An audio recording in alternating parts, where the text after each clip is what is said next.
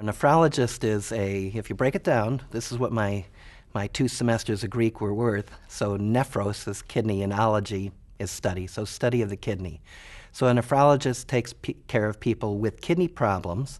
And for me, as a transplant nephrologist, that means I take care of people who have had a kidney transplant or people who have had another type of transplant, a lung, a heart, a liver, and have kidney problems.